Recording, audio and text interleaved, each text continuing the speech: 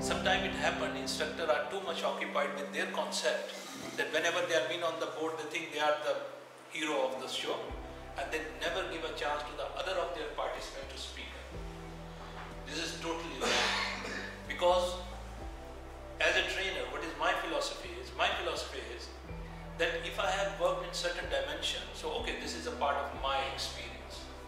But the same amount of time of 20-25 years, you have worked in other dimension. This is equally respectable.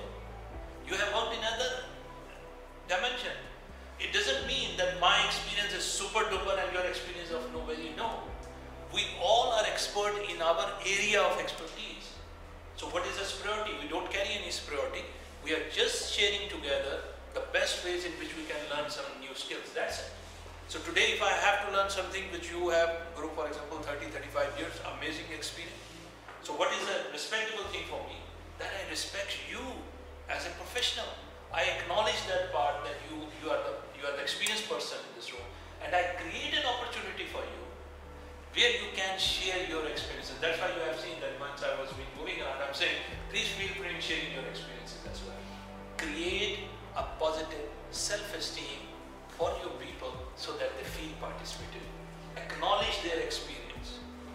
Never show yourself as a Superman. You can't. You are a human being. You have your share of learning every day. And the best part as a trainer, I'm telling you, the most exciting thing that happened in my life. Whenever I conducted the session, to be very honest and true and genuine with you, I never come here just to share only. I come here, what is the one new thing I'm going to learn today? That learner mindset will always make you special. You have been there, you have been very open, you know, although you have been doing it over so many years, but you are a human being, you can still make the mistake. So what is the best way you are going to learn? So when you open up yourself for learning, you always progress. The moment you put a full stop for yourself, I am the champion, you